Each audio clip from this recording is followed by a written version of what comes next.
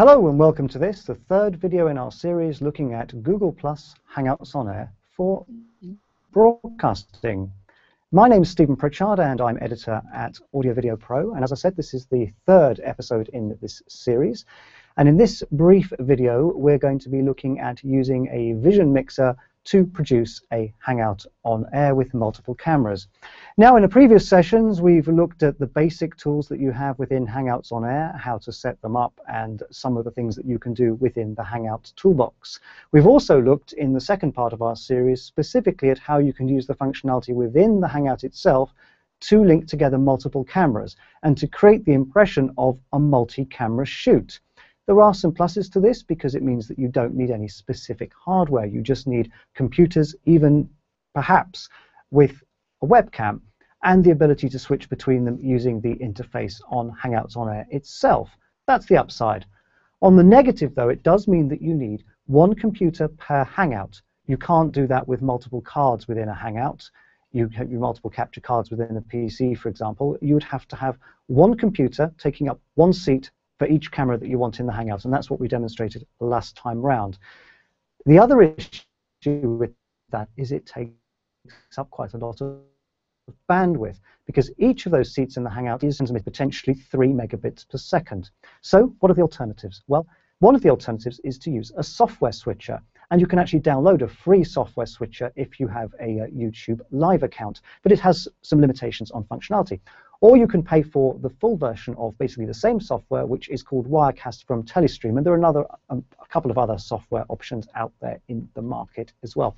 Apologies if this isn't as fluid as you'd expect, but the auto cue isn't working today, so I'm doing this from memory. But of course, software puts another load on your computer's CPU, and potentially it's another thing to go wrong. And there are those limitations with the number of capture cards. Now, we will look at Wirecast in a future review, and we'll look at what it is capable of. But in essence, you're limited by the number of cards you can fit in a PC. So that's no criticism of the software. It's just that most computers don't have multiple cards to support multiple video inputs. And of course, if you've got a laptop, you are limited to the interface ports that either Apple or the other manufacturer choose to give you. And in the case of, say, for example, Thunderbolt ports, you're lucky to get more than 2 on a laptop computer. So how do you get around that problem? Well, the solution that we've gone for here, and what we're going to look at today, is a hardware vision mixer. Now, once again, that divides into 2. You can either go for the traditional hardware vision mixer from the likes of Data Video, from Panasonic, from Roland, and again, that has a control surface and usually all the inputs in one box. Or you can go for the modular approach, which is the approach adopted by companies such as NewTek with their TriCasters, or as we're using here, Blackmagic Design with its ATEM switches. Now, what that does is it takes some of the intelligence and puts it into the computer. So in the case of the ATEM switch, for example, that interface on the computer replaces a hardware control surface that you would normally use. On the NewTek system, on the TriCaster, they go a step further, and actually the entire system is based around an industry standard PC with some very specific additional pieces of hardware in it.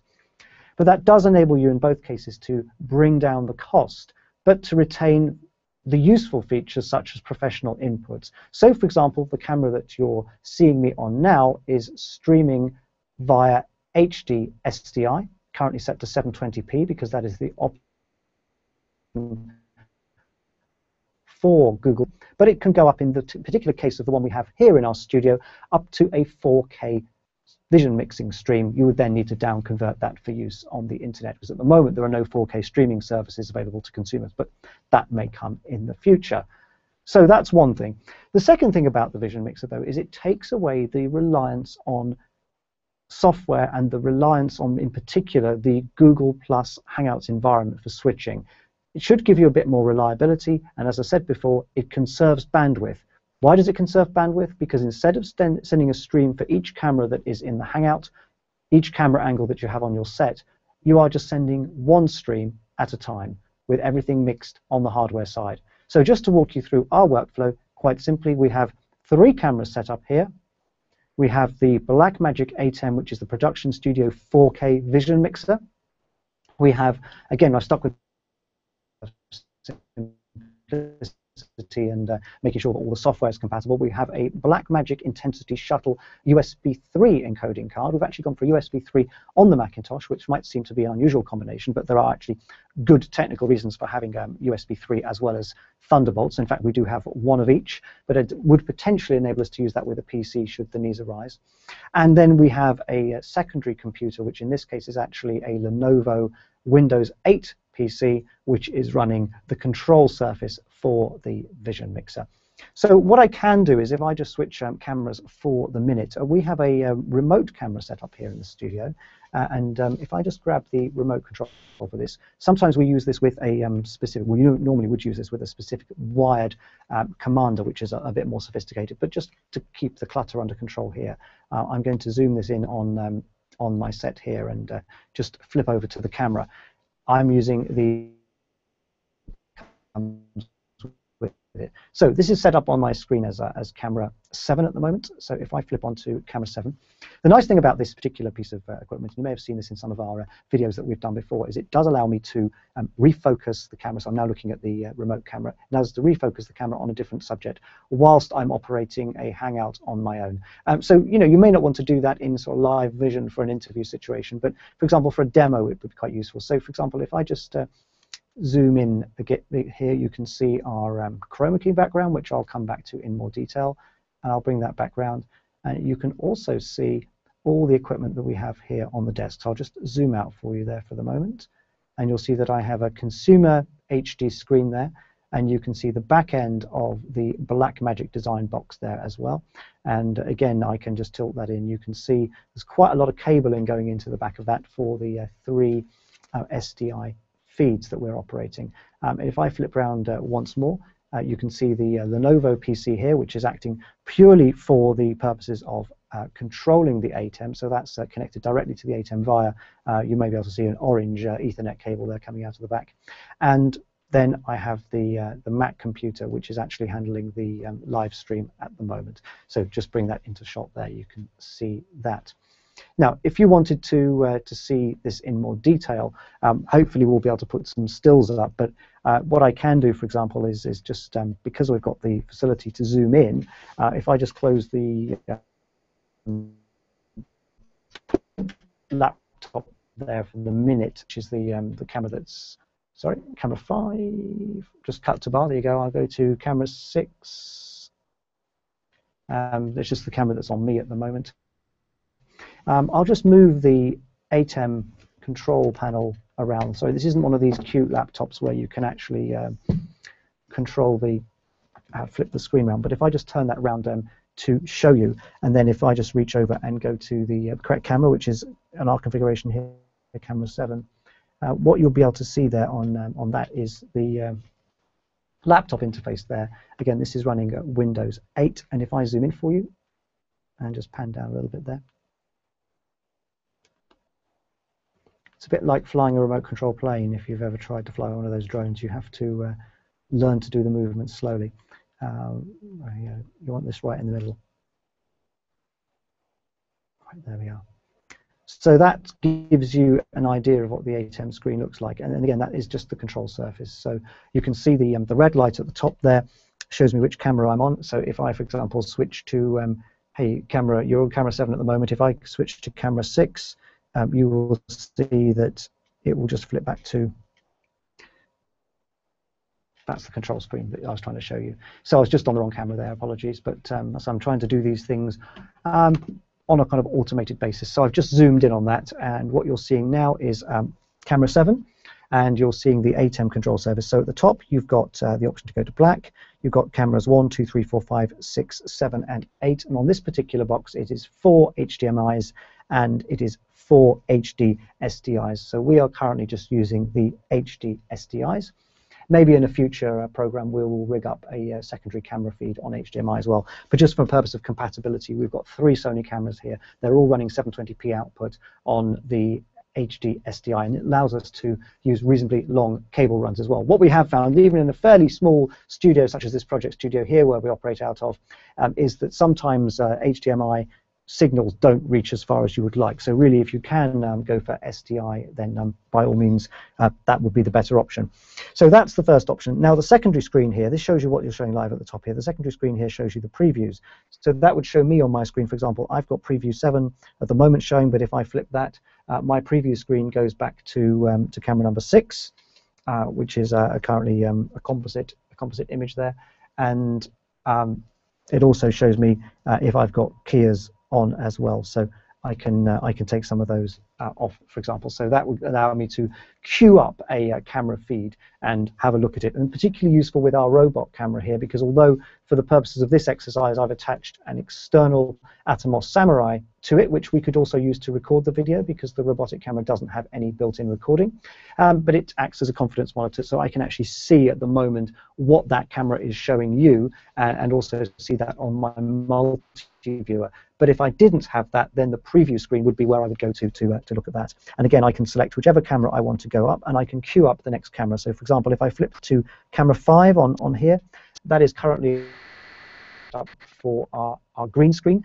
That is now on my preview screen, and then if I do a quick cut, then what will happen is you will just see that picture come in there, and that literally is our green screen studio, which we're going to move on to in a moment, but that is without the green screen in operation. So again, if I just do a quick cut, I can just quickly preview that screen. I can set the preview to the camera that I want. Now I just hit cut, and it will go back to the program feed showing you the image from camera number 7, which is the robot camera, and is showing you the ATEM control panel. Now, just a very quick thing about some of the terminology here as well, because you might not have come across this. Obviously, if you're on broadcasting, you will have done. The basics of any vision mixer are very, very similar, whether it's from Blackmagic or any other company. What you've got is a number of feeds available. Now, in this particular case, you have a multi-viewer feed, and you have a program feed. So what we actually are sending out to our encoding box is the program feed. So that's what you're seeing at the minute. There's also an auxiliary feed on this, which is extremely useful. Unfortunately, on this model, it is only SDI, HD SDI out, so it won't work out of the box with an HDMI device such as an HDMI projector. But again, you can get relatively low-cost converters for those and add those in, and they do the job. Again, not massively cheap at about £200, but you can then take that feed out and, for example, put it into a projector. A more common use, though, would be to take that out into something like the Atomos Samurai that we're using here as well, to record that, or we actually have in our system, in our flight case, we actually have a separate recorder, which again is a Blackmagic recorder, and that's called a hyperdeck. That allows us to either play out video from an HD or an SSD, we use SSDs with it, or indeed to record a full uncompressed video feed to the SSD. You can configure that to program feed, which is what you'll also configure it to record your actual video as it's being recorded in camera through an auxiliary, without any overlays or without any chroma keying or anything like that on it. And what that would enable you to do, for example, would be to send out a version of your video without graphics on it, without logos on it, without lower thirds or astons, as they're called sometimes, or, for example, just to record the chroma key image for later. So you may say, well, okay, I'm quite happy with the way that Google Plus is transmitting this at the moment, but actually I would like to go in there and do a nicer key in post-production, maybe put some extra graphics in. You can record the auxiliary feed from your mixer, certainly in the case of the ATEM and pretty much all the other ones that are on the market of this type of capability. You would record that in the Vision mixer, and then you have no overlays or anything else. It's just what they call a clean feed, and you can go in and edit that in post-production. It's great for repurposing video and doing different edits. Okay, so I'm going to now flip back to, I will lean over and flip back to my camera number 6, which is the camera that is just looking at me, and I'll do that in order to flip this screen round so that I've got a better idea of what's going on there. So again, I put camera number 6 up on the live view, and you all should be able to see me now rather than the back of the Lenovo. And then I'll just move the camera number 7 around so that we can change the angle of vision there as well. So again, I'll just give you a studio shot. So what I'm going to do now is I'm just going to give you a preview shot of our green screen set here, just so you've got a quick idea of what that looks like, and we're going to actually flip into that in a moment and show you how that would look in Vision, actually not with this camera, with a different camera. Okay, so just to have that there in the background. So I'll just flip over to camera number 7 for you, and there is a reasonable sort of close-up of our green screen, our live program feed. So you can see our green screen set there already. Okay, good stuff. Right, so in terms of what we can do next, I'm going to show you a couple of other little things that the Vision Mixer can do, and then I'm going to show you some of the green screen capabilities. So just let me lose this remote control there. May just turn my microphone gain up a little bit as well. I'm on a wireless mic here, but it's not the loudest thing there. There's a bit of hum coming off the A10 box in the background. Okay, so a couple of other basic things that you can do with a Vision Mixer. Admittedly, you can do a lot of this within software. You can certainly do it all in Wirecast, and you can also do a good proportion of it in the Google Plus Hangout software itself. But just to show you anyway, one thing you can do is you can set up various sort of background images. So if I just go into the media keys at the moment, what I've got there and what you are seeing now is a pre-created Aston or lower third. And that image has been created for the studio here, so it says your guest name here, Touchdown Studio Space Teddington, because that is where we are. Now I can then put that onto the live image if we want, and then you would be able to see a composite image of the two. So if I flip again over to camera number 6, and then you want to bring the media key up as well, and it will basically, this is in media key number 1. Sorry. Just checking I've got the right one loaded there. Let me go back and check. Media key 1, it should be.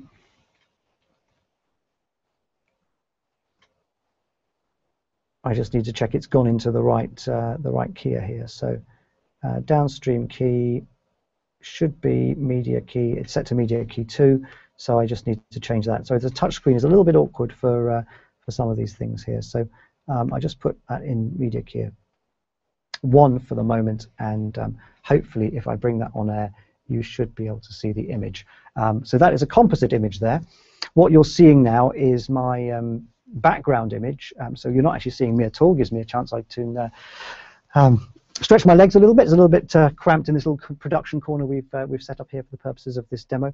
What you're seeing here now is the Aston overlaid on the background image on the media 1. But if I now flip to camera number 6, you should, oops,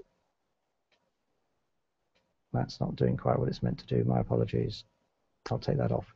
What I'm trying to do is to show you that I can bring that up, but I've actually managed to mix my bits here up on the screen. So what you should, flip back to the media again, that is the media you should be seeing as an overlay on the downstream keys. So what I need to do is to just change that.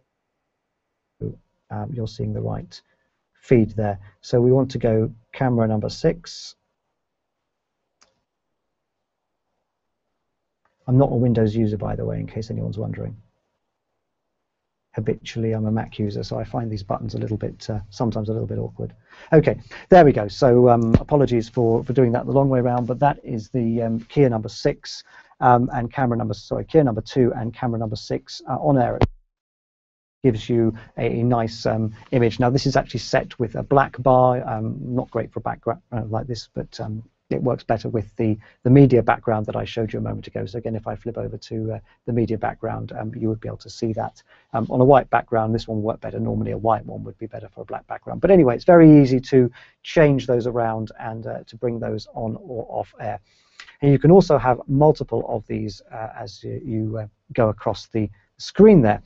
Okay, so those are very easy to set up, and again, I can show you those in more detail in the article that we're going to write to accompany that, because I can more easily drop some screenshots in there than I can on Google+. Let me just flip back to the camera so you're not just seeing that empty screen. It's fairly straightforward to bring those in. On this particular mixer, you've got 2 live media bays and the ability to store 20 pieces of media at any one time, which can be a mix of stills graphics on this particular model, or on the higher end models you can do stills graphics and video, and then you can have any 2 of those on screen at the same time, so you can create a composite image of both of those media keys if you want to. And again, it's fairly quick to load and remove those as you go along. One thing is that if you're doing multiple shots with multiple guests and multiple titles, because you can only have 2 live at any one time, you need to be quite adept at loading the next speaker's title before you flip the camera to that person who's in vision. So again, a good vision mix operator is worth their money in these type of circumstances, because it makes the whole process a lot the stress away from the producer and the camera operator. All right then, so with that done, I think we should have a look at the green screen. Now, what I'm going to do again is cue this up. So I've got that on my, I'll put camera 5 on my preview at the moment. So camera 5 is my preview. That is my green screen at the moment, and currently it's not showing you anything at all very much. So if I just flip over to camera 5, you will see what the green screen camera is showing. And I can actually whirl my remote camera around for you, so you can actually see the green screen camera that is set up there as well. So again, if I just let me focus in on that, and you will see the position of that when I go to camera 7. So camera 7, that is the camera that is pointing at the green screen, and camera number 5 is actually the image that it's outputting to the Hangout at the moment. So that is all set up. Now, what I can then do is I can then basically key that image live on air.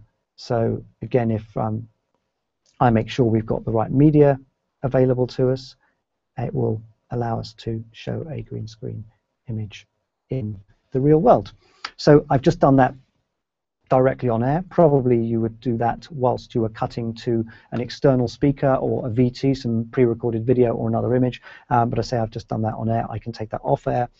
Take that off air, what you're just seeing is the picture, literally just in my media key 2. If I put media number 1 on, you are just seeing my bottom third. Again, if I put that on, you're just seeing that. So again, as you saw before, no live image from the camera at this stage. So now you're seeing just the photograph. And then if I go back to on air, then I'm keying the 2 images together. Now, why can't you see any? Because it is just a chair.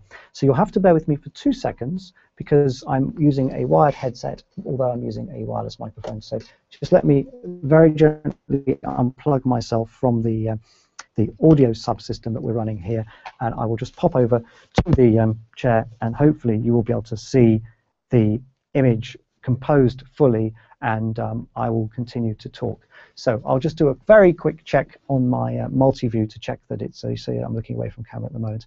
I'll just do a very quick check on my multi-view to see that you are getting a composite image. So obviously I am just looking now directly at the camera, and the camera is showing the green screen background that is there in our set, as I demonstrated a moment ago. Now what I can do is I could potentially zoom in or out on that camera. Now I've got myself set up with a background of the Kingston Bridge, which is about a couple of miles down the road from here. Maybe the color balance isn't great because I've not adjusted it for my rather lively shirt that I decided to put on today. It looks better on. But I say that's there, and that is actually now keying live. We have got a little wash light behind at the moment, which is because these chairs are white. Now the thing is, I don't know if you saw. I'll just stand up for a second. I don't know if you saw earlier, but the chairs are actually white that we've got at the moment. We've got some other ones on order, but if I just move that camera in, you can see the chair is white, and a white chair in a green screen studio is not the best thing to use because it potentially catches what we call a spill in the trade, and that would mean that part of the chair would disappear. But I put a little bit of the chair in the shot just so you could see it, and also it helps me. We were doing a virtual studio tour earlier on today, and one thing that I did was I got a colleague to set the camera up quite a tight shot like that, and that meant that when I flipped to the key, all I could see was the background, because there was actually nothing in the shot that was being keyed. It was just the background. And what you need to do is have a little bit of a prop. So corner of the chair just helps you to double check on your screen. Now, of course, if you've got a live vision mix operator working on it with you, or working on the project with you, I'm not going to have that problem. But you know, I said to my colleague, a mug on the table would have been great. So the slight funny color at the moment is coming from the wash light that we've got behind us. That wash light is purely there to blow out the highlights of the white chairs and stop them picking up any spill from the green. And again, it's a multicolored light, so ideally we would use one of our light panels type In fact, I have got a small light panels light, which would be ideal for this, which is a battery-powered one, is powerful enough to kick the shadows out of the way there. But one of the things, again, with the green screen is you need the background to be as clean as possible, and then you'll get a good key. Hopefully that looks okay. I'm going to look back over towards the bridge there and maybe see what's happening in the background there.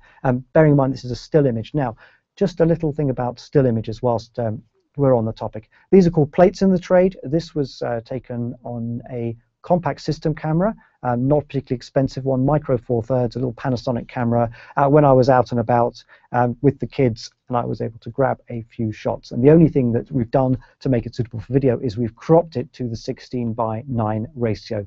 So if cameras today have a sufficiently high resolution image that they're going to look quite good, whatever. The other thing you do have to think about is perspective, though. So if I were to look at my screen there, if I were to look at the top of the screen there where the bridge is, if I was to look at the other side of the screen where the river is, this was taken a few paces back from the railings that go along the river down in Kingston, and that gives you the right sort of perspective. You might even want to go into your image in Photoshop or another video editing or picture editing package and blur the image slightly to create more of a sense of a depth of field. The other thing to consider, though, with the plates is you don't want to be zooming the camera in and out when you have a static background image. High-end production systems for TV studios can adjust to the camera's zoom movements or the camera's pan and tilt movements automatically, and they will adjust the green screen at the same time. On a camera like this, you can't do that. On this type of software, you can't do that. And if I zoomed in at the moment, it would have the effect of making it look as if I'd taken off and started to fly. Maybe we'll show you that in a future video. But it's not a very pleasing effect. So you can do multiple cameras with green screens in a live. You need to have your shot set in a way that you're cutting from one shot to another without zooming or panning or tilting the camera, ideally. If you were doing it in post-production, you can, of course, use the cropping and enlarging tools within your software to adjust the image so that the background detail zooms in again. So if I was to zoom in on the camera here, you would want to see, for example, from the pillar of the bridge there to the tree on the other side, possibly just that part of the image behind my head as it zoomed in, and that would look a lot more natural. You can do that in post, but rotoscoping, it's quite fiddly with keyframes, but it can be done, and again, you want to get hold of something like Adobe After Effects to do that. But this is a live key on a single camera. It is a reasonably high-end camera. It is a half-an-inch camera. It's a Sony PMW 200. You would get a good key off this type of camera. You would get a good key off a Super 35mm camera, such as the Sony FS700 if you're using the external outputs, not the internal recording because that's AVC HD, or a Canon C300, which is a very popular type of camera for this, or indeed a DSLR. DSLRs have lots of resolution, so they are quite good for keying. The cameras to avoid are the cheaper consumer type of cameras, the cameras with small chips. Third of an inch chip is just about okay, so Canon XF305, for example, Sony PMW 150, or a JVC GY-HM 600 or 650 would give you a reasonable quality image. But the rule for chroma keying is the higher bitrate possible for recording. You want as wide a color space as possible for your output, so you ideally want 422, not 420, or even 444 if you can get it on your camera. And you want to have as large a chip as possible, as well as good lighting. But for a live demonstration, this works reasonably well just with the single camera there. And if I go back to the desk for a minute, you'll see me disappear, and I can flip back to our camera number 6, and you'll see the previous image going up on air there. So we've replaced the chroma key with just that, and I'll take the key off. So that keying there, by the way, is just mixing. So that's now mixing me in the background rather than the background image. So you can take that off now, and you'll go back to the straight image in the camera. So that, in essence, is more or less everything that I have to show you in regards to running a multi-stream video production using a vision mixer and feeding that into Hangouts on Air. Everything that we've described today would also work equally well with a streaming service such as YouTube Live, or indeed one of the commercial paid-for services such as Ustream or Livestream. Same principle applies. You need to get your camera inputs into the vision mixer, then you select the camera output that you want, and then you feed that into your capture card or external capture box into your computer, which is then running the production. So I hope that's been of some use, and there will be a written article on Audio Video Pro .NET shortly about this, so we've also got the 2 previous articles in the series if you want to find out a little bit more about how Hangouts on Air work and some of the tools that are available within the Hangout environment itself. And we'll also be producing a follow-up video and accompanying article in the next few weeks, which will look at how you can use the Hangouts on Air technology to bring in guests in remote locations, and also exploring some of the social media interaction that is available through this platform. It's certainly a platform we're excited about, and we think it has a lot of potential to grow. So on behalf of all of us at Audio Video Pro, thank you very much for taking the time to watch. Thanks again to our host, to Touchdown Studios based in Teddington, for allowing us to use these fantastic facilities. My name is Stephen Pritchard, and thank you for watching.